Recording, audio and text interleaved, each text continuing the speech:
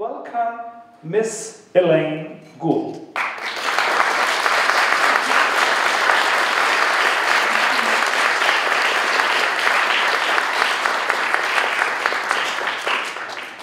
Thank you, everybody. And let me know if you can't hear me clearly and if I speak too fast for you.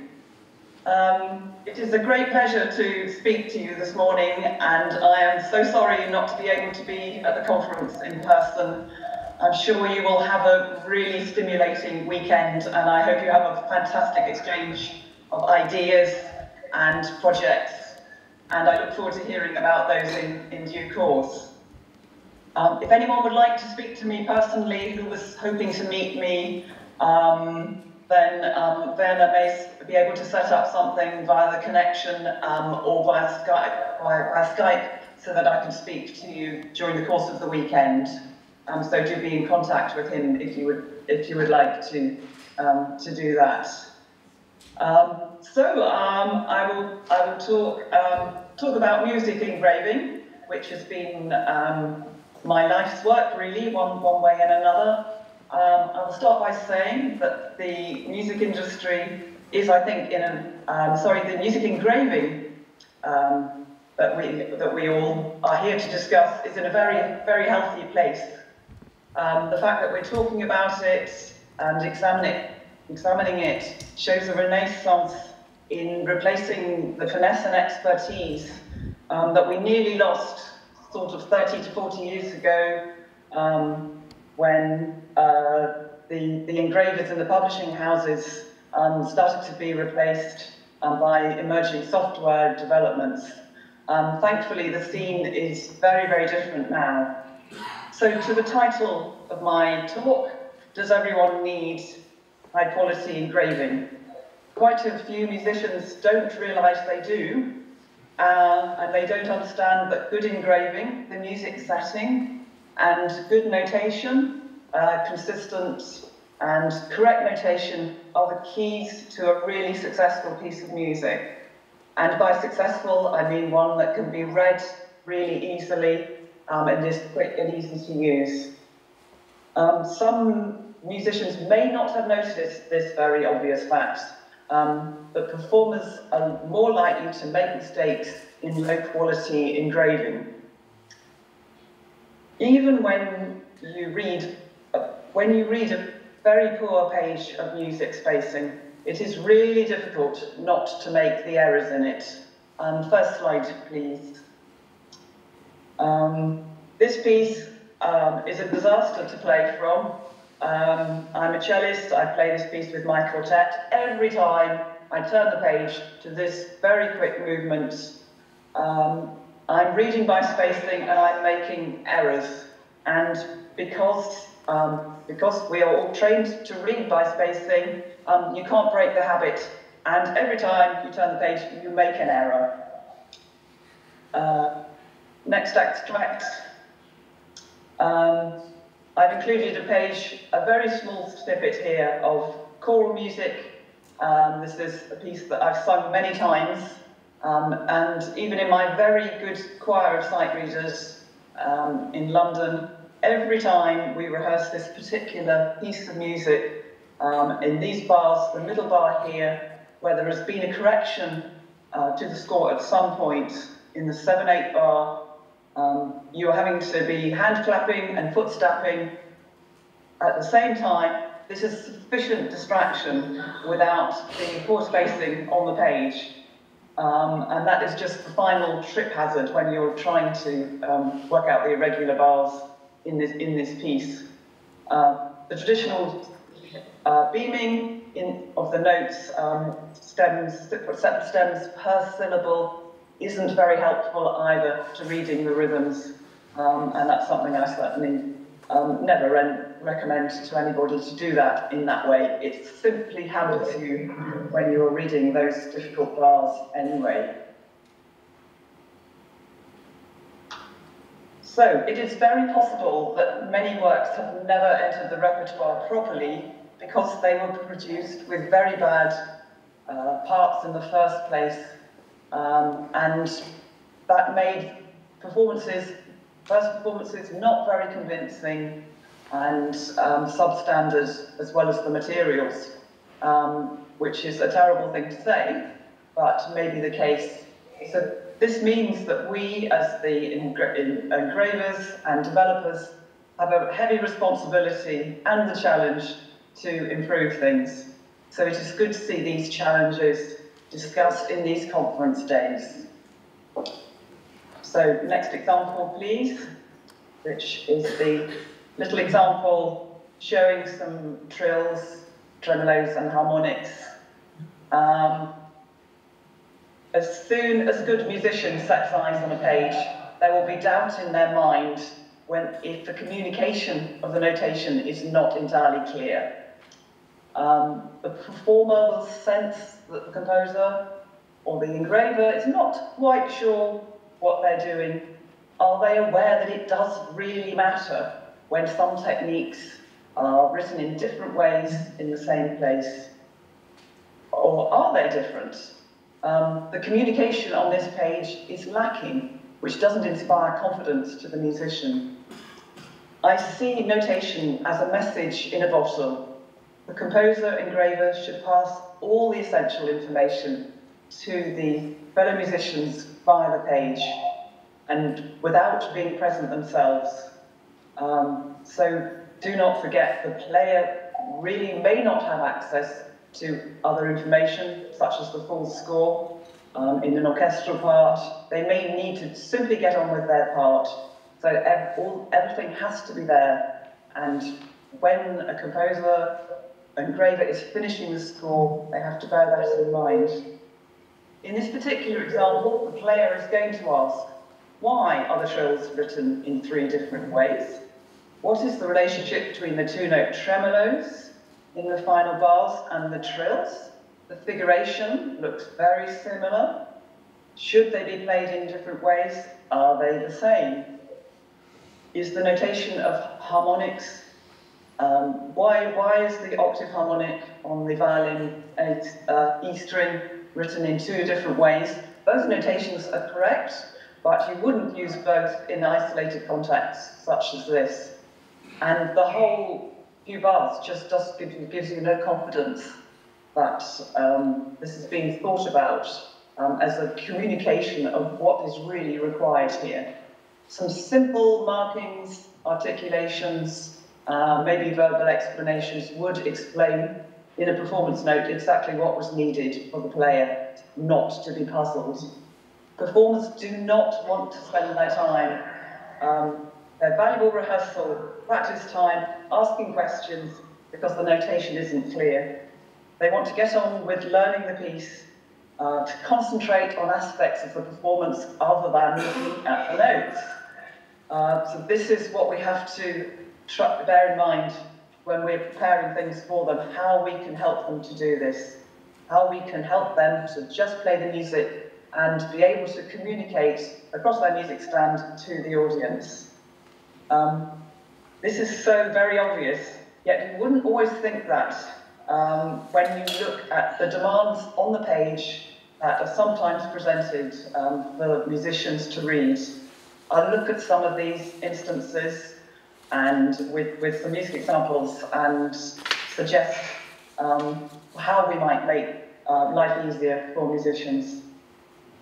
As a practicing musician myself and speaking on behalf of the music industry, we need both high quality, flexible engraving software programs and the good judgment of high quality music engravers. The two together will produce music on the page that is not only beautiful to read, but everything is in its proper place. The most elegant page, though, is no guarantee that it is completely fit for purpose. The purpose is surely to provide the musician with a set of instructions, and to be mindful that, other than in solo repertoire and study scores, the musician will need to look at and communicate with other members of the ensemble. So next slide, please. Please, the Debussy. The primary concern for many of us, and I'm sure you will be talking about this a lot at the conference, in engraved work is spacing. And this is quite correct. This is entirely what a lot of us are puzzling about, how to make look really good and what we can do about this. My students tell me I am obsessed with talking about spacing, and for good reason.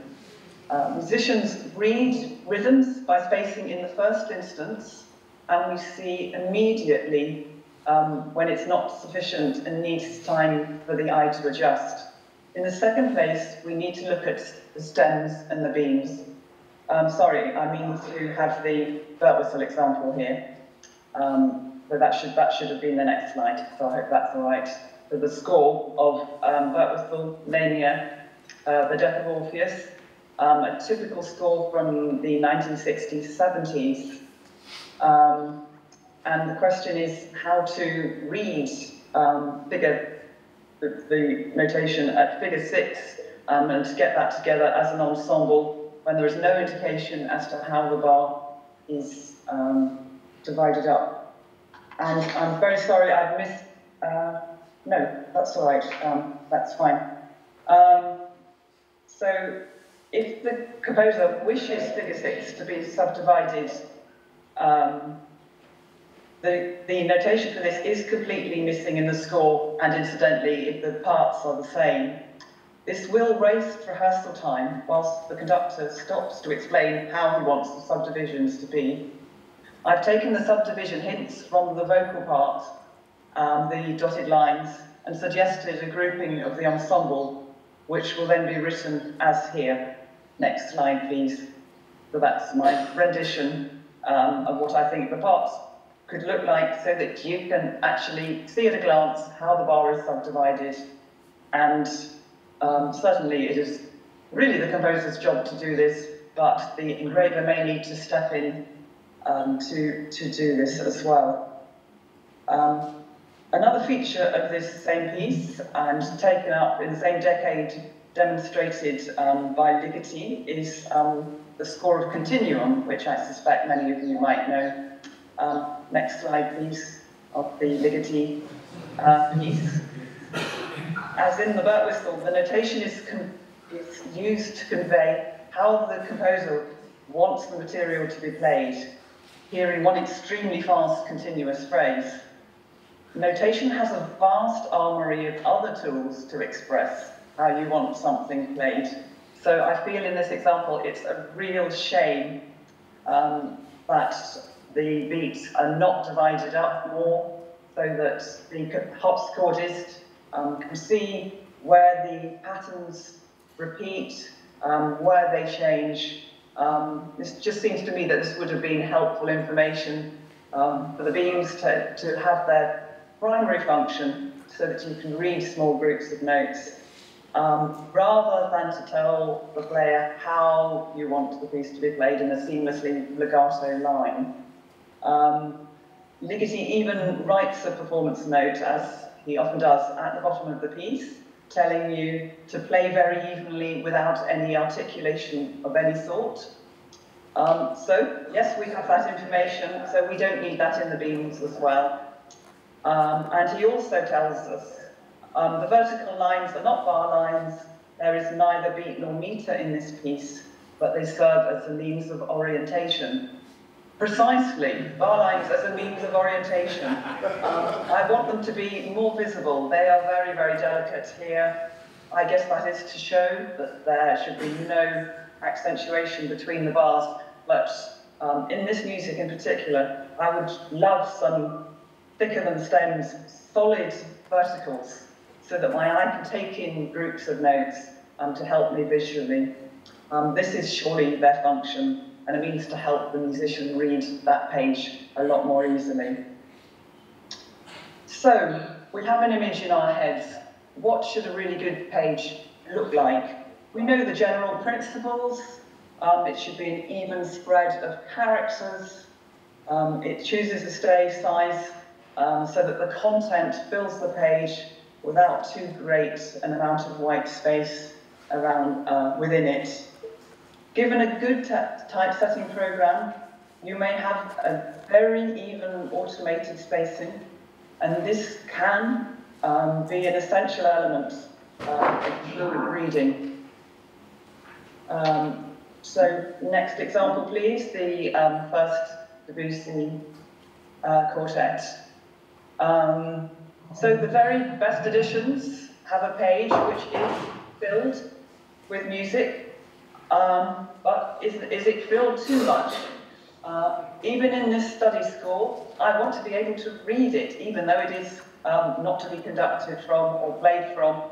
But the balance of evenness and legibility, which works so beautifully in the whole of the rest of the score, just isn't present on this page. So what would I do differently? Firstly, I would offset the bar lines of alternate systems.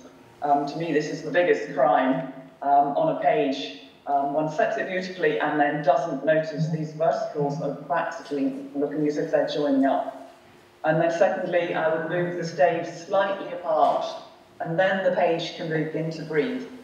So the next example showing my first idea to make that page immediately more legible. But then I thought, why should my eye need to travel so far for each next note if this is a study score? The horizontal spacing is very generous. So would this work with 4 bars a line? Next example, please. Yes, this works fine with 4 bars a line. So that's great. There could have been a very good pagination reason why that wasn't like that in the first place. But since I was experimenting, yes, it works beautifully with 4 bars a line. This Debussy example highlights a problem that has emerged with the development of typesetting software, and that is the excessive uniformity of spacing. This can be a problem in laying out phrases which are uniform in themselves. If you're working to publication level and have plenty of time to lavish on the page, then you may be able to spend time manually adjusting minutely distances to make the music look less mathematically even. This may be the answer. But when there is much repetition of similar phrases, one may want a more radical solution. Next example, please. And in this Bryce quartet, there is a lot of repetition here of these 2 ideas, 2 bars, contrasting things, but the way they're laid out on the page just doesn't give you the contrast. The typesetter has recognised the need to offset the vertical bar lines, but it isn't enough because of the large number of similar repeats going down the page. So I've tried a really quite radical solution in this case. Next slide, please. And this uses some repeat signs, some beat repeat signs, which this solution won't be to everybody's taste. Maybe you don't want to use those. But what it does is give this page a really pleasing variety of graphic image. And this counteracts the visual boredom of reading too much of the same configuration. I have not used, you'll notice, bar repeat signs that force the eye to switch back to the beginning of the bar and repeat, and which often risk losing your place. This can be a problem, as I found while singing the next piece, my extract from Pierre Norgard's Vian Kintz. This is a lovely piece of typesetting, a good stave size on a standard choral page, clear to read, but these last 3 pages are just not practical layout to perform from, which is a real pity, because the performances always suffer as a result of these 2 types of repeat, which are on these 3 pages. The first one is the small bar repeats, where you keep having to look back to the beginning of the bar.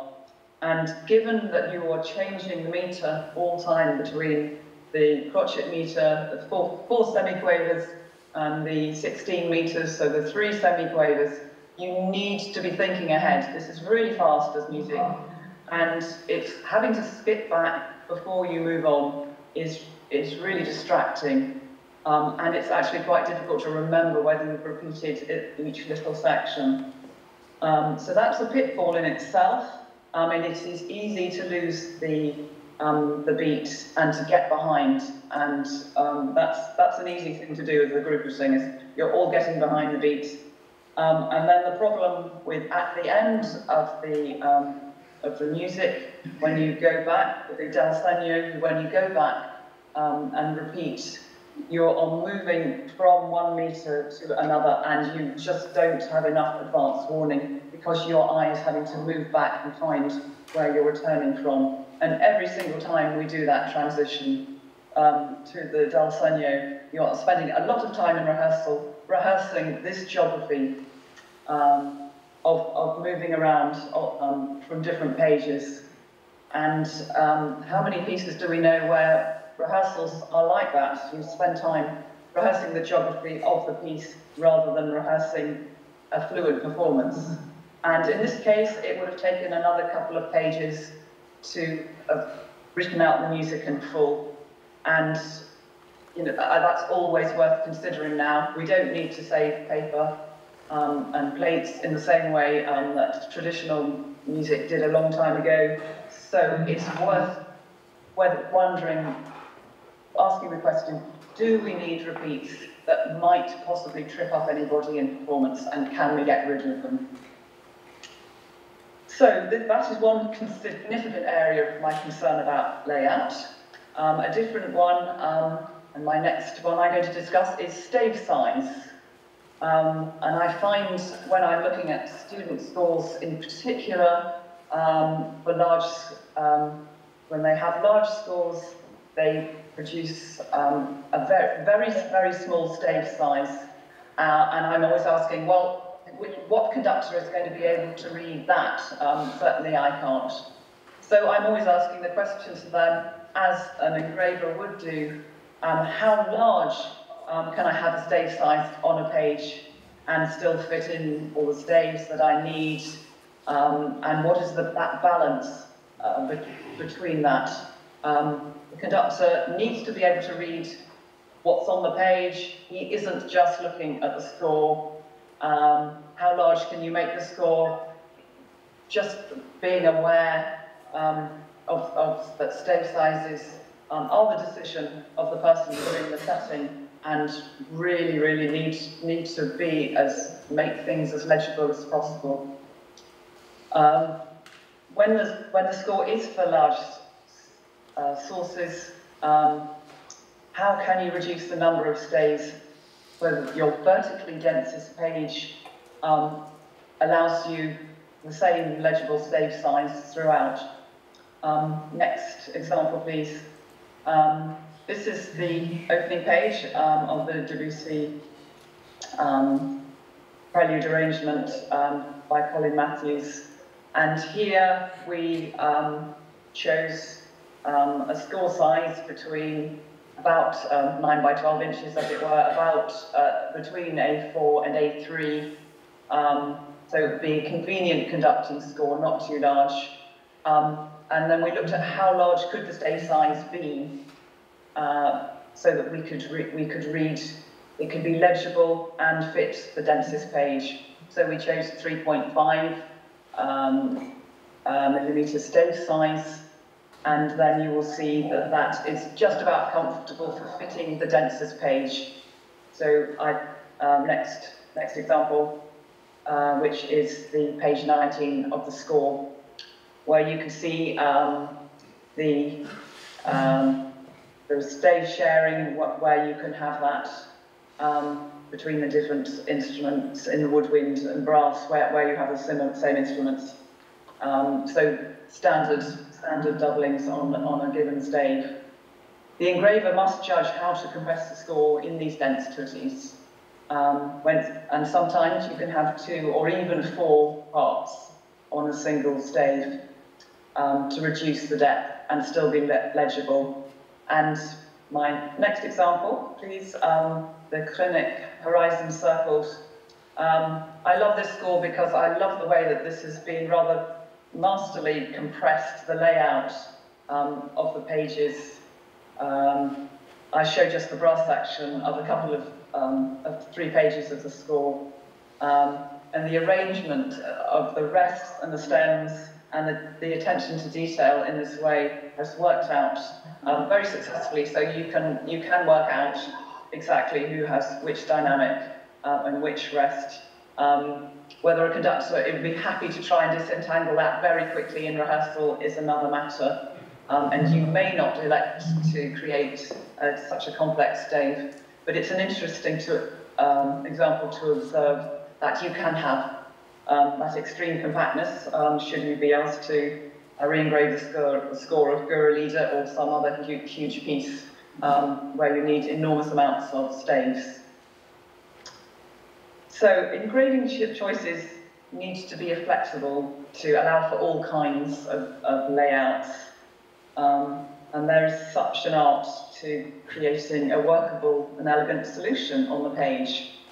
For instance, a percussion part with a vast array of instruments. So, next example, Veni Veni Emmanuel. I asked Lucy Hawkes if I could have a look at the actual part that's used. This piece has had over 500 performances. So presumably this can't be too bad for the percussionist to read, although I was surprised to see it laid out in this way. It certainly gives a very dramatic and impressive visual sense of the changing patterns of timbre and instruments. And I can see this would be the natural choice of the composer. The part does mirror James's original manuscript very closely, I gather, as does the published score. Yet many players, I think, might prefer something that was rather more compact. So I've done a little proposed my own layout here. So that's the next example. Everything on one stage, looking incredibly different. Of course, you could probably have a two-way, into something between the two on 2 staves or 1 stave in a group of lines. But I thought, well, can I get this to work with a very, very shallow stave depth? Percussionists are always complaining that they have to read far too many staves. Your eye has to travel up and down the page. It's just not practical when your eye isn't on the page most of the time. When you're looking at the conductor, you're managing all your instruments. And so, yes, you need to have a few more labels here, which the percussionists can highlight and circle in colour or whatever. But on the whole, I think the contour of the various instruments is preserved well enough.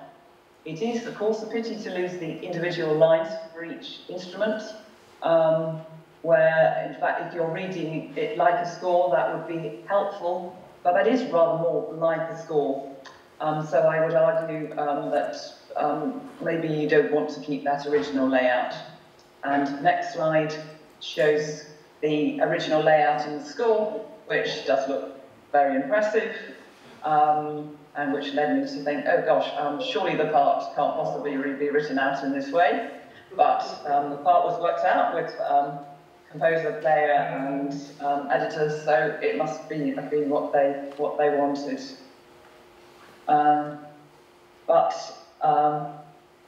You know, as a set of instructions, I think having the score layout is less critical for the player. Yeah, there's a choice. There's a lot of choice there. Lots of choices there when you come to laying out these multiple instrument parts. So when preparing an orchestral set, a typical decision is for a percussion section of more than one player. Is do you have a percussion score or do you have individual parts? The norm is often to have a score if you can have page turns so the players can see the distribution that each other have which can be useful for swapping things around according to different kinds of stages. And it is surprising how much you can sometimes fit on a double page of a percussion score. Next example, please.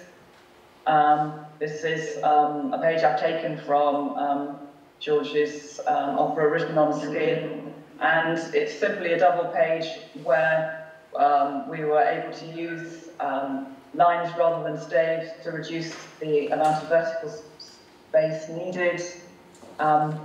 And you can manage to fit quite a lot of music before to try to reduce those page turns, which are always a real problem with percussionists, especially when they have several stands and so on. And then using a 5-line stave for tuned instruments, which is a nice visual difference, a helpful device for reading at speed, using that stave only when you've got tuned percussion.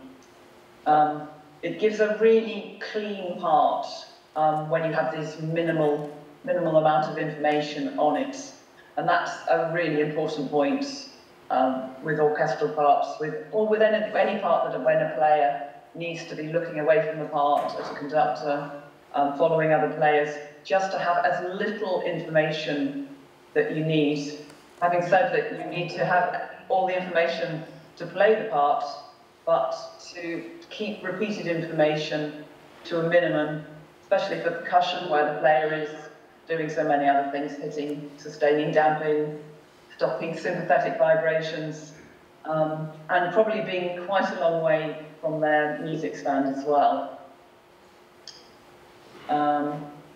So ensuring that staves and lines on these single part for one player are close together is an important feature of reading the music, so that vertically your eye doesn't have to move up and down the system too much at once. So I'm going to move on to looking at a couple of pieces of piano music. So firstly here, this next example, a couple of editions, just a tiny example of 2 editions. And in the left-hand extract, you'll see the staves. Someone has used that advice, keeping the piano system, the 2 staves close together, so that it's easier for the pianist to read the whole system in one go very easily. But it's so close that it's forced a very ugly non-alignment of the, incidentally, editorial dynamics. The main point for showing 2 contrasting editions like this is the choreography of the piano parts, and how that can be represented in different ways. The engraver will need to make a decision about a consistent arrangement of hand distribution and how that is laid out on the music. He might even need to make decisions about how chords are distributed or passages distributed between the 2 hands, and to make that clear from the notation. So the figure in bars 2 and 4 demonstrates the same hand distribution, but placing it in different places on the in the part. The associated board editor, York Bowen, was a piano professor at the Royal College of Music for many years, and prepared this edition, presumably for education purposes in mind, and just made an editorial decision. The left-hand notes stay in the lower stave, and as a result with clef changes, presumably to help young pianists. Although this layout does follow the earlier published editions of the piece.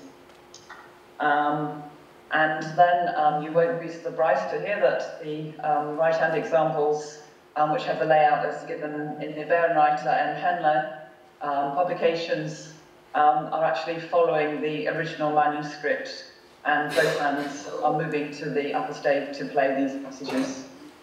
So that's a snapshot of how a very small piece of passage work can look very different and with 2 different approaches. moving on to the next slide, this is a piece, again, which, if one edits the distribution of the hands and wants to really show in the notation how it should be played, that you can produce music that looks very different. So the original Giga manuscript is then reflected very closely in the most modern edition here. So next slide of the two editions side by side. So you'll see that the Bernreiter edition is very close to what the manuscript had, and you see the contours of the music across the stave. It's very much a score layout, as it were, but as the composer saw it. And the associated board edition, which again is for education purposes, is imposing a particular hand distribution, which makes the music look so incredibly different, and which may not necessarily be to everybody's liking. These are very different. These are very different things. The skill most required of the engraver is the most critical to the life of an orchestral or ensemble piece, and that is preparing the orchestral parts. How does the player find their way in the part when they have no other information in performance other than the notes that they're going to play and their rests? So it's the organisation of cues for instrumental parts, which are very important in this respect.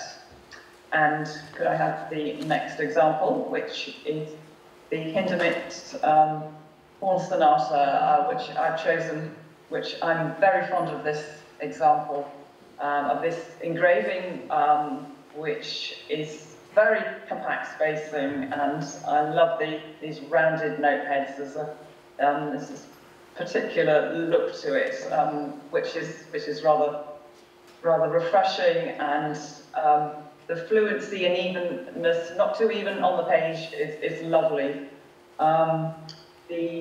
What is so interesting is the assiduous cueing in this horn part, where all the important melodic material in the piano part is given in the horn part.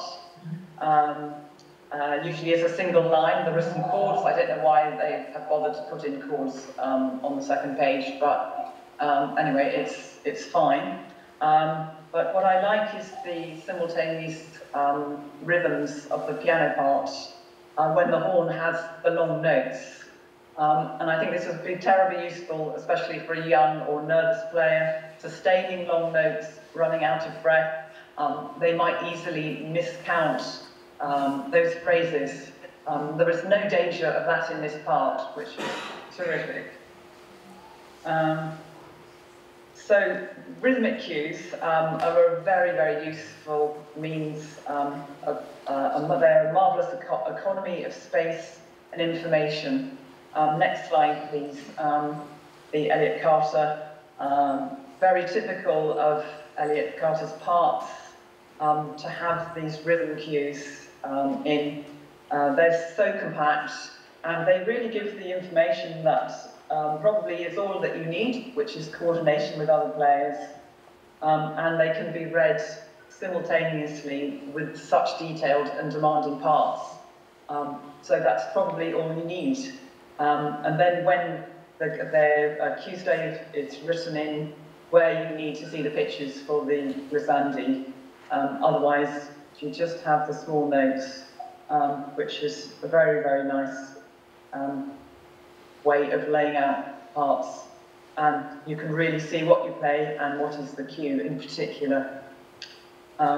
Next example, I've chosen a piece which, as far as cueing goes, is very difficult to cue because there are no distinct melodic lines, and the rhythmic material isn't particularly suitable for cues. There is a lot of repetition, and the engraver really needs to assemble other information for the player as signposts through the piece when there are lots of tacit sections for lots of the players.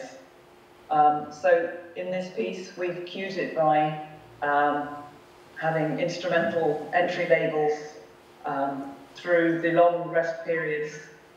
And when we do need to create a cue, you have used a series of isolated notes or chords to combine into a pitched cue as at the cue leading up to H. One reason for including this particular page was what happens when you have independent players or senza misura players who are not following the direction of a conductor, and how are they going to keep together? How will they coordinate here we have 3 players who are independent of the orchestra, so in each of the parts, the 2 other players are cued on cue staves, and in this instance, we put a cue stave each side of the player's part, because the system of signalling each other was to have an arrow going away from the player to signal that that player cues another, and then arrows to that player when one of the other players passes material to them. So this seemed like quite a good way to show this quite clearly in a score. With melodic cues, it's very easy to put too much information into the part, which can lead to a frightening array of information on the page when the player turns, and there's a lot of fast music to get through. The aim has to be to try to keep the part with minimal information in cues, so as not to clutter it up with too much blackness on the page. So the engraver should look at how to reduce the amount of information on the page. Next example, please. This is an example that I have concocted to show that it's very easy when you are extracting parts to leave in a lot of information that is from the score by way of extra clefs, extra articulation in cues, and it is really helpful to reduce this as much as possible. So taking out articulation on cues and taking out dynamics unless they're absolutely essential. Placing the cue in the player's clef wherever possible, and to avoid the player reading a clef they don't normally play, and to avoid those cluster of clef changes. Placing the cue at a legible octave and not on a lot of ledger lines, and sparing use of clef changes for the cues as well. When there is a cue clef in close proximity to an entry, then it can be tucked in often after the bar line. I like to keep the instrument clef all the time. I just think it looks very peculiar for the player to open up a part, and like in the left-hand example, to see that half the part is actually in the bass clef, and you're the cor anglais player, so what is going on? The initial impression isn't great, and it's just nice to have those clefs there and to have the player's clef present, but that's a personal preference. It's good to be careful about clef changes in general and where they go. They create an unnecessary barrier around bar lines, and to place them arbitrarily in the middle of a group of multi-rests, for example, well, they're just not going to be noticed there. So try to get them at the end of lines where they are good cautionary. symbols for the next line, and basically the music then will be able to be read more fluently throughout. Information overload can be a problem if there is too much information on the page, like extra things that are really not needed. My next example is the piece of Julian Anderson's percussion part, and the composer is very keen to write in open ties in every note, to every note that should be rung on. It's very much a composer writing down how he hears the sound in his head, and this information has been transferred to the part, but it does add a rather unwelcome layer of information to the page for the player to read, which just isn't necessary.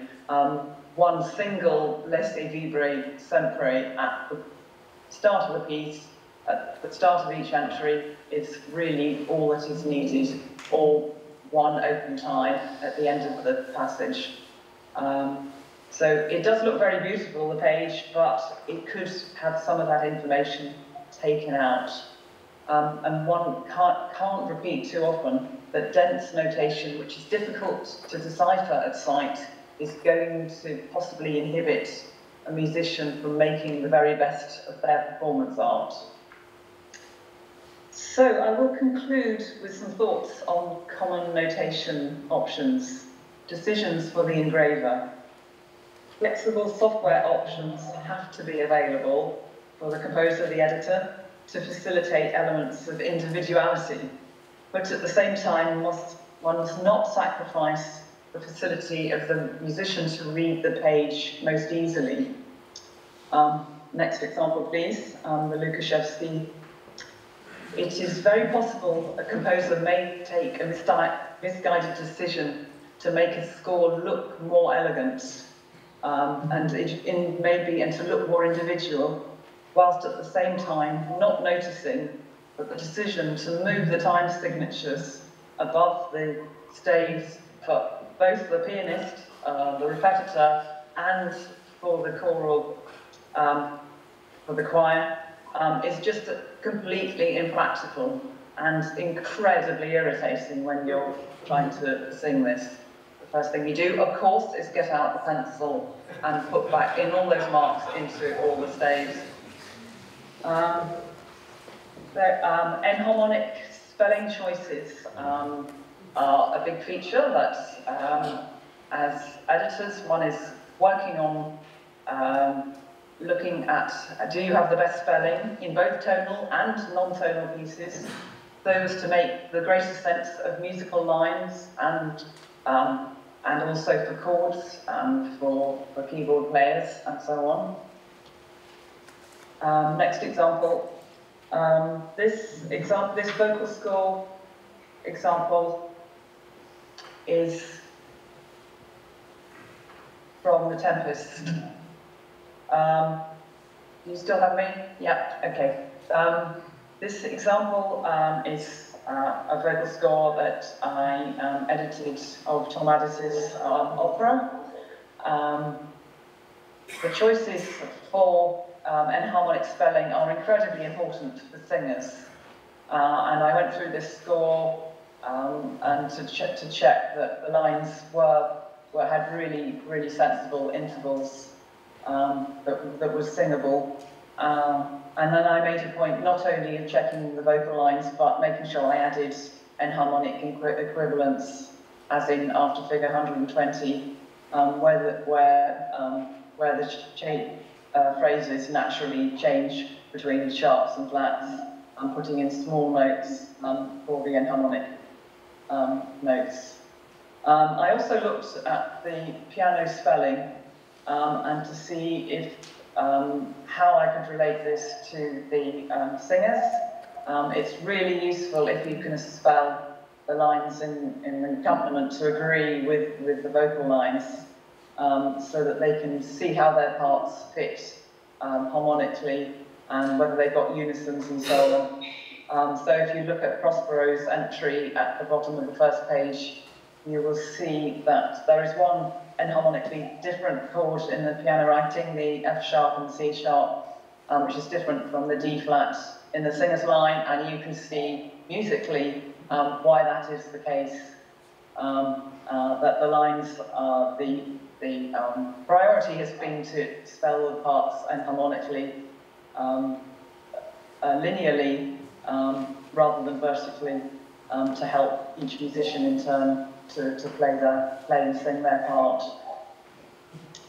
Highly chromatic music will needs a lot of help often to not only respell notes so that intervals look sensible and recognisable to play, but no one wants to spend rehearsal time endlessly querying pitches, which can happen all the time. Next example, which is adding natural signs which haven't been added. I just created this crazy example to show that it's necessary to virtually put an accidental against every note here to confirm what it is, because, well, it's written in an incredibly unmusical way to start with, but it was really a challenge to see how many natural signs and other accidentals one didn't need to look in order to make this practical. And I think one would need a performance note just to say what the accidental system was and how you'd used it to avoid confusion. So next example, three excerpts from Chopin, which I've chosen really to illustrate that choosing the position of symbols can make a difference to the legibility, and it's very important to terminate octave signs in sensible places for the players so that they don't misread an octave of a following figure. And you will see in the first example that the octave signs finish as soon as the pitches descend to 4 ledger lines. This edition you can see, it has decided to use more ledger lines than clef changes compared to the other 2 editions. The Henley edition places the octave sign exactly where Chopin wrote it, which is between a pair of repeated notes. And this edition has, interestingly, replicated that exactly, which I find very bizarre and not particularly helpful for the pianist himself. And in the lower, the Peters edition, the octave sign is placed, to me, in the most musically fitting place, which is between the largest pitch shift between the chords. So you have 3 editions there showing different features, having made different editorial choices about placing those signs and whether to, how many clef changes also to implement as opposed to ledger lines, and which produces the best legibility and the best look on the page. So all of those elements are what the engraver mustn't overlook when writing these things out. My final example is to do with something I'm sorting out a lot of the time in scores, the notation of rhythm and the consistency of notation in rhythm. Thinking through the practicalities, if the composer doesn't quite seem to have done so, and I'm afraid just because the composer has found a way on his software of producing something that looks like the left-hand example here, doesn't mean it's going to achieve the most synchronized ensemble. In fact, the upper 2 lines are all the same triplet rhythms, and the notation should indicate that they have the same basic pulse. The players should think of their rhythms in the same way so that they have the greatest chance of playing together, of course. Given a slow tempo, it's always useful in 4/4 to divide tuplets in the middle of bars. As you will see, I have done in the right-hand example. And certainly when the tuplets go over 2 bars, I don't know how players are going to keep together if you've got more than one playing the same rhythm. I'm often sorting that out so that you can have the best chance of everyone being together, and also the best chance in the score of the conductor seeing how many notes are placed together. And you are forcing the player to think of the middle of the bar as well, which should help them to keep with the ensemble. So, to conclude, these are thoughts. These thoughts are the results of my day-to-day preoccupations with interacting with music. I see good engravers are becoming even better when they really think what to put on the page as well as how to put it there. Addressing these issues will produce really high-quality engraving, and this in turn will bring us the greatest help we can to our fellow musicians. The elegant music on the page will earn their goodwill when they work hard to deliver what you demand from the page. Thank you very much.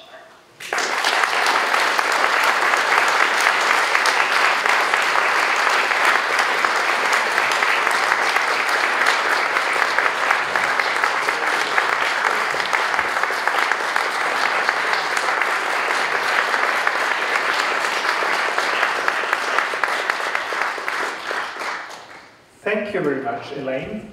And now I wonder whether there are questions. Yes, please. Hi, my name is Matthew Maslaka. The thing that came up most often in your talk is about dealing with composers, I think. Yes. How do you manage their egos? They have a very specific way that they want to write, and you know it better than them.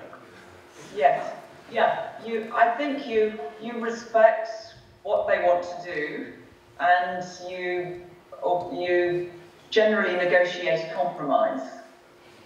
When you can't, I feel that one can never tell someone exactly how to if they want something changed. If you want something changed, you have to suggest it, and usually I will not insist on it.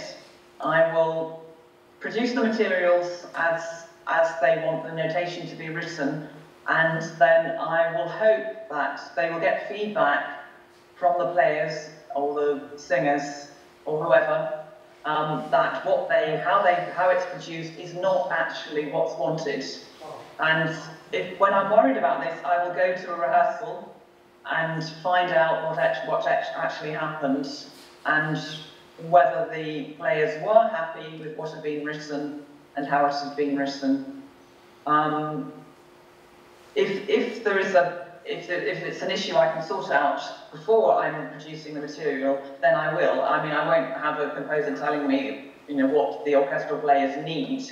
I will be phoning the librarian and asking precisely what they need, assuming that talk hasn't already happened. And what I'm doing is, when notation is often awkward on the page, it's often the composer is struggling to realise their ideas, and you are helping them to do that by renotation, by pointing out similarities that they have. They might have different ideas which are all the same, actually, and should be written in the same way, and they don't want you to change that. So you need to talk them around and point out what those are.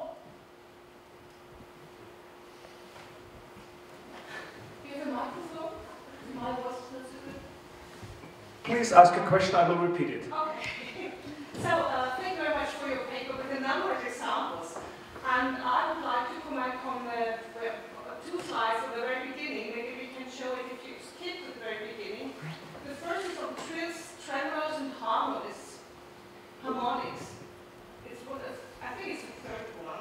Could you understand that? Can you hear me? It's a No, question. sorry, I can't hear you. Okay, it's a question about the trills, tremolos, and harmonics. Oh, yes, yes, yes. Uh-huh. Yes, please. Sorry. People will come to the microphone, but you can hear us better. Or maybe, where's the microphone exactly? This is... No, I mean in front of you. Thank you very much. So, welcome again. So maybe introduce myself. My name is Andrea Lindmeier-Brandl. I'm a musicologist from the University of Salzburg here. And I do a lot of editions, and I'm a musician also. On this slide, you said the notation, you have three different ways of notation for more or less the same thing. I would say it's absolutely not the same. First of all, this tremolo at the very end, the last two bars, don't have the same meaning as the trills. A trill has always a kind of freedom in it. It's yes. If you have at the very end, this tremolo is has another meaning for me. It's also more structural than the trill is more embellishment of a note, and the other thing is a more structural element. And the third thing is that I think the engraver was really thinking about that, what he was doing, because the trills, the first trill is a regular notation. You trill with a half tone, with a D flat, so that you need this B above the line. And the third trill is uncommon, because you have this third for the trill note, so you have to notate it in that way, otherwise you wouldn't have the idea to take the E flat.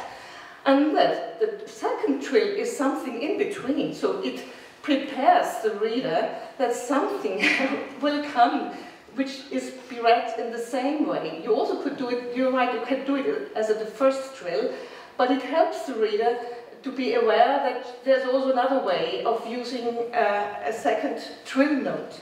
You know what I mean? That's why I would interpret this example very differently. I would say there was an engraver or someone who thought about it, and he was really thinking with the musician, and he sees the difference between a trill and a tremolo. You want to say something to that? Yeah, I think, yes, I think I agree with most of what you're saying. Yeah.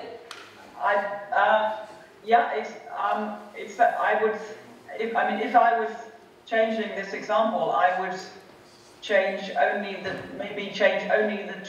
second trill, the notation in that to match the first one. Yeah.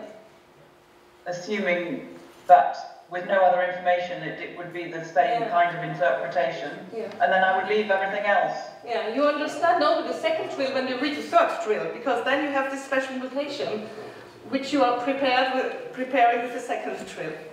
But basically, I would say there's a very interesting case where very subtle. The music is very subtle in this. Yes. Okay. Yeah. Tremolos and trills and such things are very different things. Although they might sound more or less the same, but it's different from the music's standpoint. And the second example is on ligeti. If you go on a few slides further, yes, this is a wonderful example. I mean, normally a score is for the performer and also for the reader who reads the score, which reflects also the acoustical impression. In this case, it's only the acoustical impression. I don't know if all of you know this piece. It's wonderful. It's like Rauschen, I would say. Yes, it's so quickly done. And it's exactly what you see on the page is the acoustical result. But for the player, for the performer, this is very, very unpractical. As you mentioned, you could do vertical lines to organize this material, but this is absolutely not the right way, because when he would like to help the performer, he could do it much easily. He could say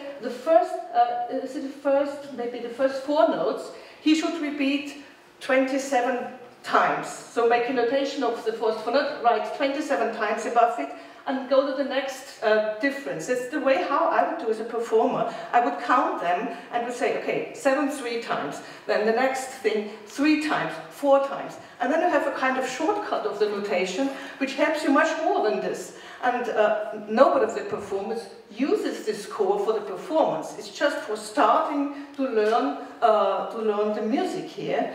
And the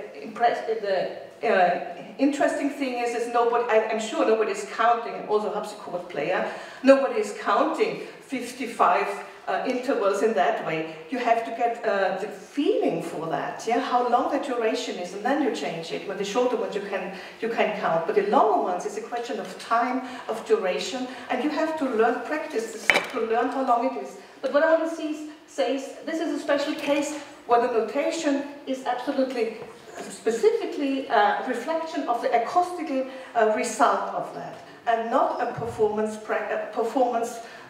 notation. And I'm happy that Ligeti did it that way. Otherwise, it would be very interesting for us to study the music.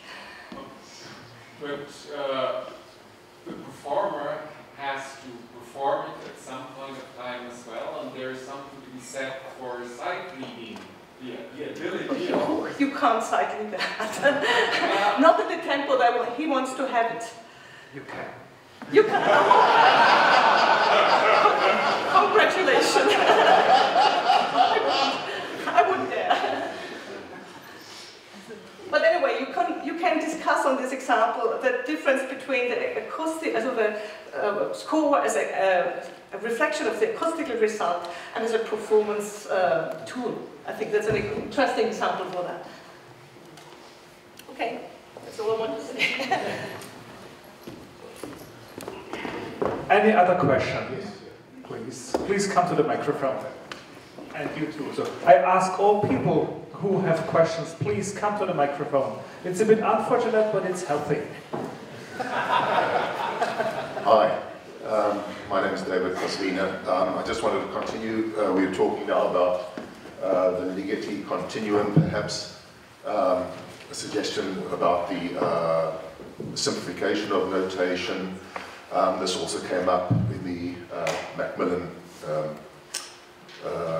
percussion concerto with a solo part, where you also prepared a simplified version of the solo part. And I know that this has been done by a number of people. I was thinking about a piece by a German new complexity composer. It was a solo trombone piece, which was notated on about 3, 4, 5. There, thank you. About 3, 4, 5 staves. One stave for dynamics, one stave for position on the slide, etc., etc. And I remember coming across a trombonist who was preparing a performance of it, and he was using this. He had all to one stave. And the question is also, do composers sometimes use notation to mystify rather than demystify their music?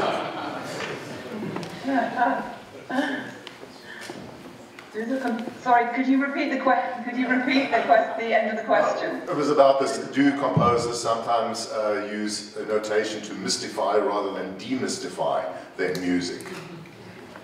Oh, well, yeah. I think there is an alluring,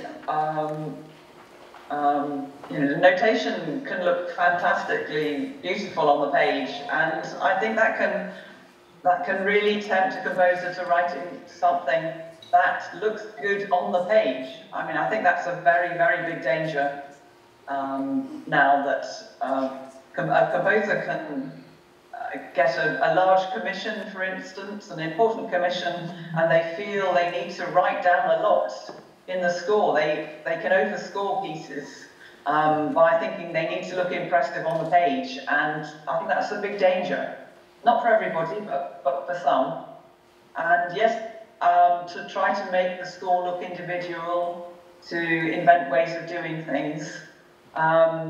But I think it is fine for Ligeti, as the lady said. I think it is fine for Ligeti to do what he wanted to do. It is, you justified that very well.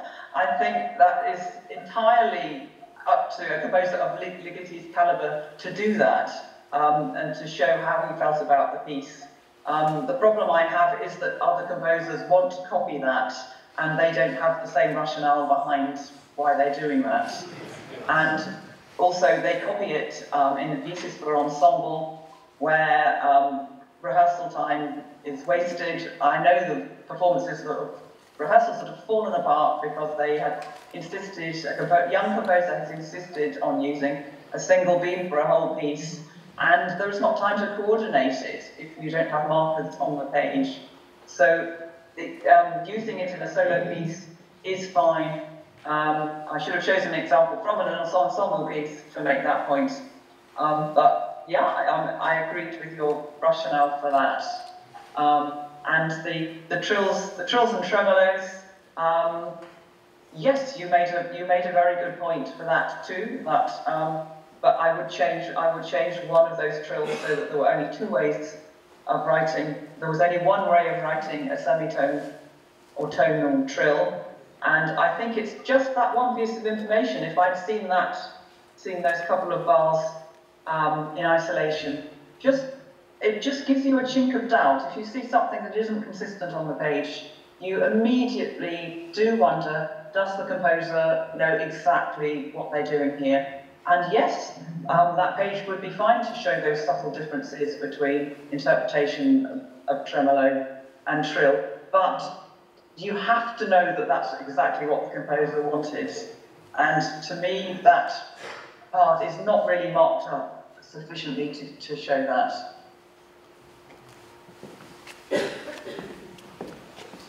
Hello, hi.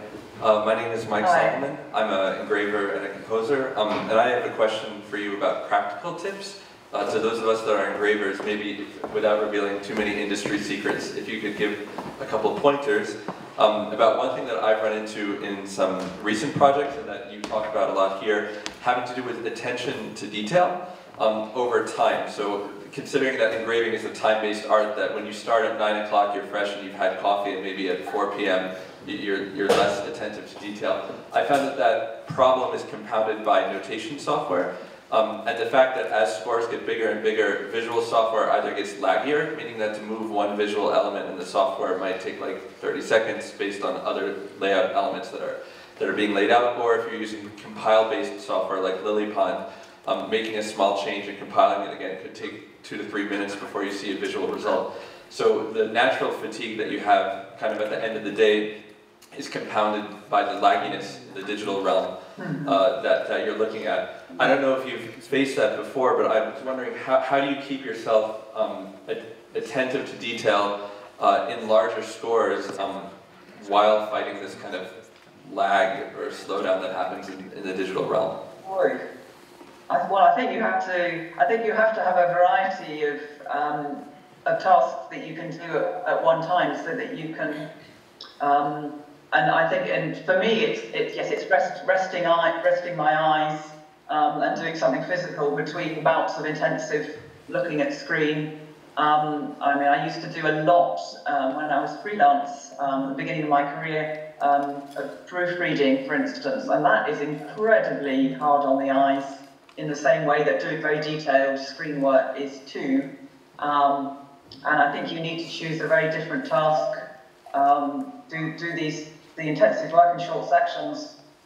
I'm sure there's hopefully some other people there amongst you who have maybe found really good ways of dealing with this. Of course, this is a really massive problem because this is work you need to get on with to fulfill what you need to do, and it's a frustration if the concentration is sapping because of these slow manoeuvres and the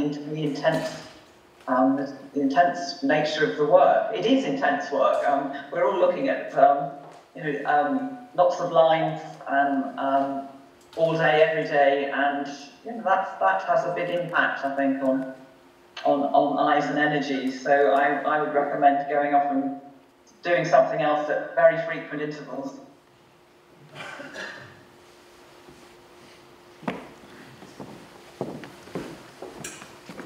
Good morning, Elaine. Thanks very much for the talk. Hi, I'm Norbert Gertsch at Handel Publishers. You might remember me. I think we met many years ago at Favors at some point.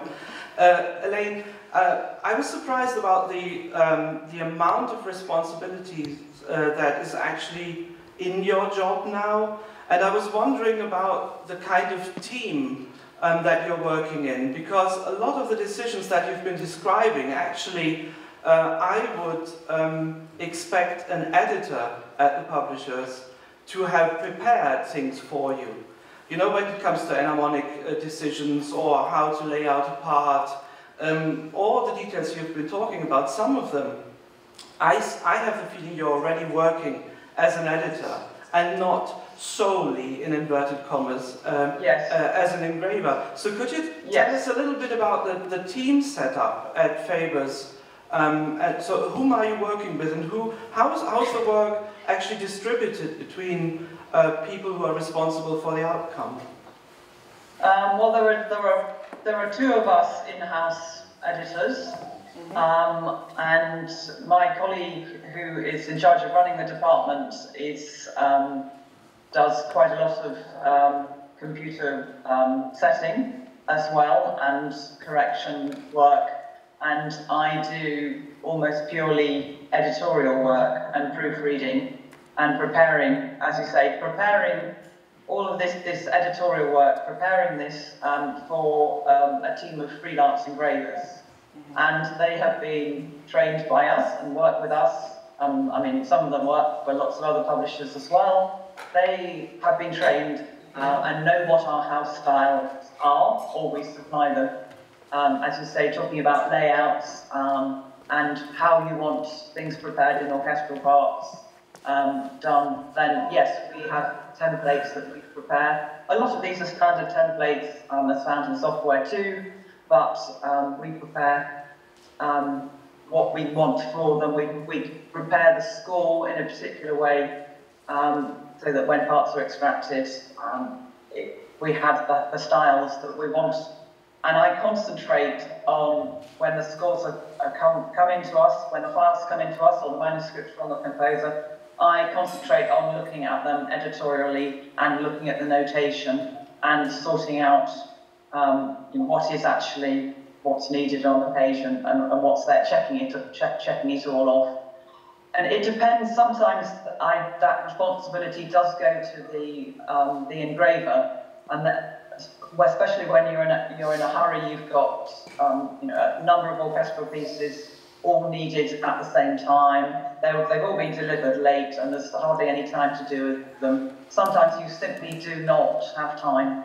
For instance, we had an instance of that at Christmas. The piece came in after the office was closed and shut down for Christmas. The piece went straight to the engraver, so he had to make all those decisions. I didn't know what was going to be in the piece at all, so I couldn't anticipate what notation would need changing. That had to go to someone. They tidied the score, so they did need to know all of those things, to be aware as much as possible of those decisions. Thank you. Elaine Gould.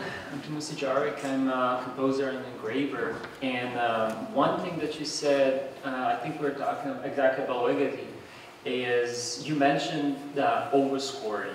And I find that like a fascinating term, because very often, especially in the contemporary music, how new pieces are generated, how new composers basically make a breakthrough is, of course, through commissions, through competitions, and basically submitting pieces to juries or to decision makers, so to speak, without, of course, giving like an auditive examples of that. So basically everything that we have, and this is something that I've been hearing a lot from my colleagues composers, is what we have on paper.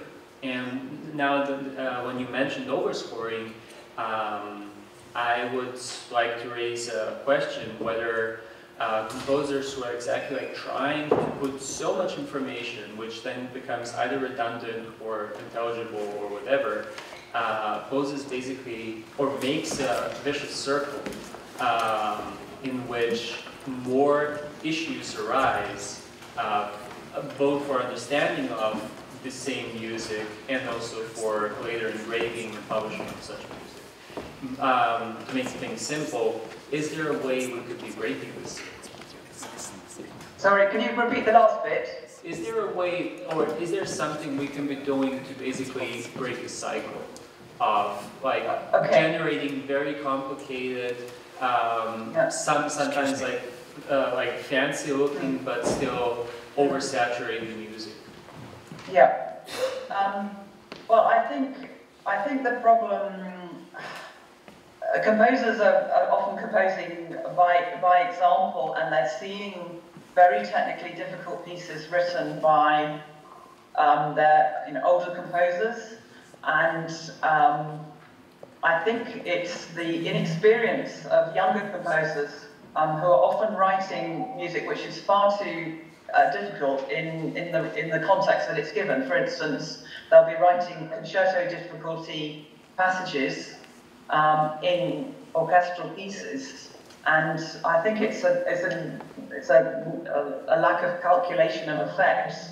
And as you say, to look too impressive on the page is counterproductive, because a player will have to work very hard to make the effects that they often say to me. They have to fake something because you can't play it in the time needed that you've got. So I do try to. I mean, I think that is an editor's role, and maybe that's an engraver's role too. If there hasn't been an editor, if they do need to have that role as editor too, to point out to the composer things that are incredibly difficult. You know, that might be things that are technically very difficult. You know, stretches that are impossible. Phrases that are far too long, all sorts of things which are not practical. The composers can be very, very resistant to changing them, because they will cite a score where another composer has written exactly what they have and say, well, Strauss did this in such and such. And you think, well, yes, that was fine in that context. It's not fine in your context. And I think that's a case of learning and experience on their part. Maybe they don't get many orchestral commissions, so when they do, they are writing things which are not quite fit for purpose. And I think as they mature or get older, that actually some of those problems disappear. But I don't know how to break that cycle. It seems that every composer feels they can write as technically demanding as they want to in any given context. Which to me is not shouldn't be the issue. It should be about the quality of the piece and how they can create what they want from the forces they have without making massively excessive demands on performers. Dear Elaine, we have now 3 last questions, then we have to close the session. Okay. Hello Elaine, I'm David Kastrup. I'm involved with the Lillipond typesetting program.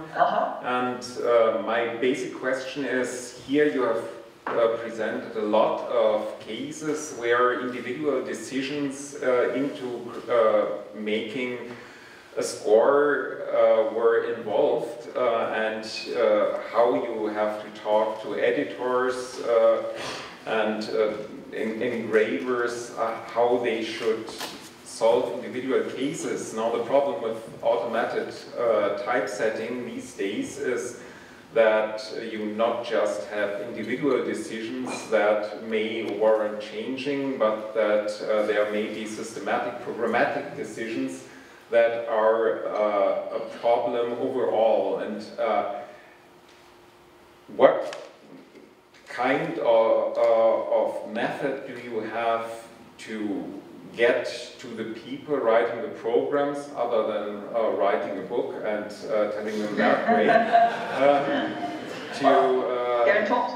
to get the information back? I mean, in olden times you could talk to engravers, those were human people. Now you'd have to talk to programmers who use a program that they have designed and that has certain restrictions, and where certain decisions are not as easy as just moving your hand. so there will be a lot of resistance against some proposals and less resistance against others. Do you have a process to actually talk to the people who create the programs in order to get the programs closer to what same typesetting would involve? Well, this is precisely what we did when Sibelius was first developed. And we were developing it with them in order to produce the first published score on Sibelius, which was George Benjamin's Antara. That's exactly what we did. We worked with them, we had a wish list of things that we wanted, and those gradually developed. If anyone wants to come to talk to us about that, then that's fine. We're not actively looking to use a lot of different kinds of software. The problem with there's just 2 of us editors, and you want your pieces produced on similar systems, not having a whole load of different typesetting systems at the moment. You're needing to manage that great oeuvre of everybody's works and different versions, and make sure that you have files of pieces that are preserved and that are back compatible, and that we can access them when we need to correct something or make a different version. And so we generally haven't found a need to approach other systems and or managers to see really to use anything else at the moment. But I can imagine that a publisher who might want very specific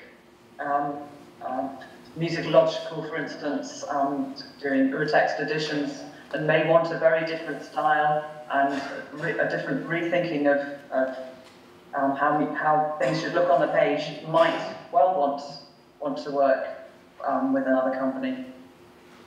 Okay, thank you. So basically you have to have one particular program and one particular person to work with, and then you cooperate while this program is in its early phases.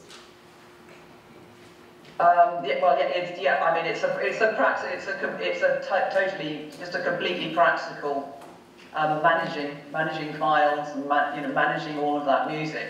I mean, we have so much of that. Yes. Thanks a lot. Good morning.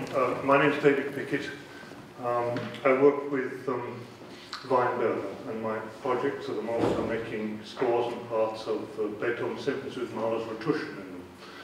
And so we just finished the 9th symphony. We started in Sibelius, we had to finish it in Sibelius, but that was a real long story, as I'm sure you can understand, because it was put in 2000 in the first place. But I wonder, you said earlier on in your talk that we've got lots of space. We can open things out and what have you.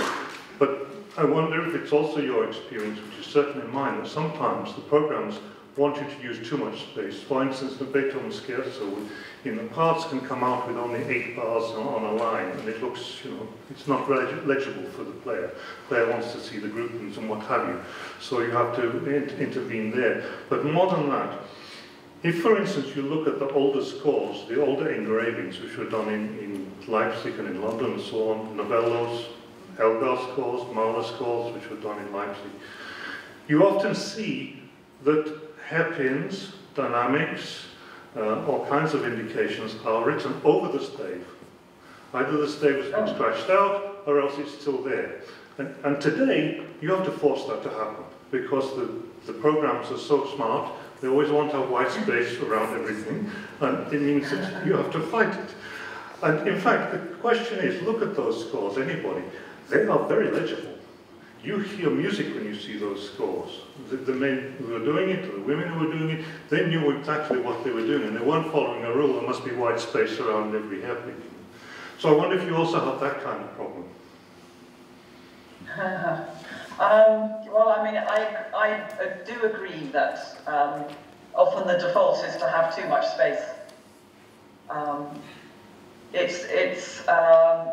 I personally love to have music very compacted, and particularly in cues, for instance, I want those to be very short, so that they look different from a part.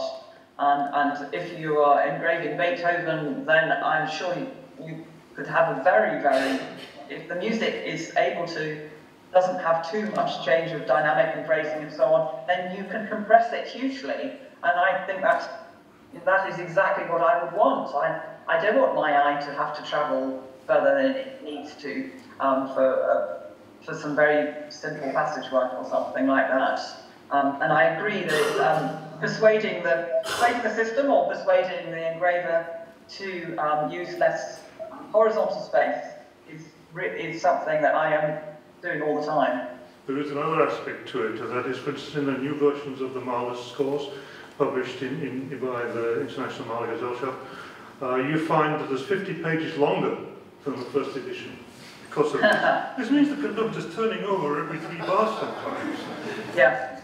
Well, that's a problem, and it's a compromise, because maybe the individual symbols are slightly less legible, but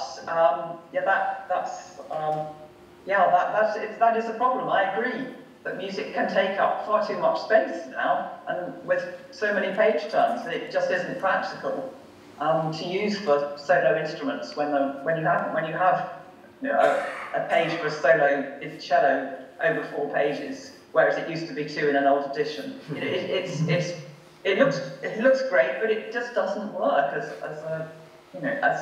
it's not fit for purpose. Right. Thank you very much.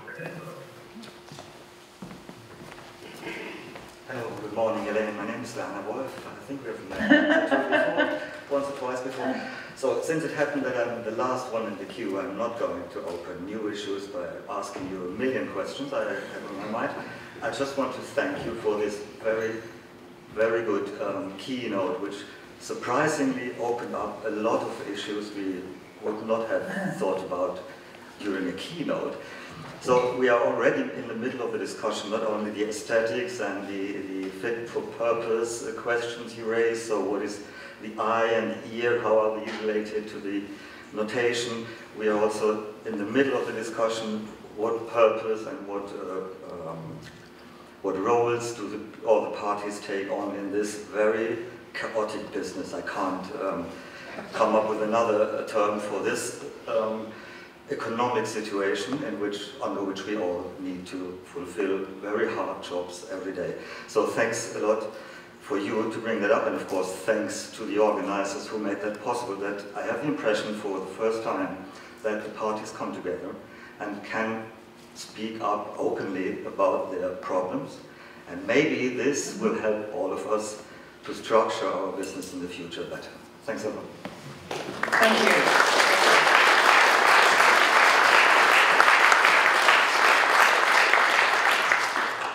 Dear Elaine, thank you very much for this long session, for your long talk and the very nice questions that you answered. I will now conclude the morning session. Greetings to London and all the best to your ankle. Thank you. Thank you very much for being with us. Thank you.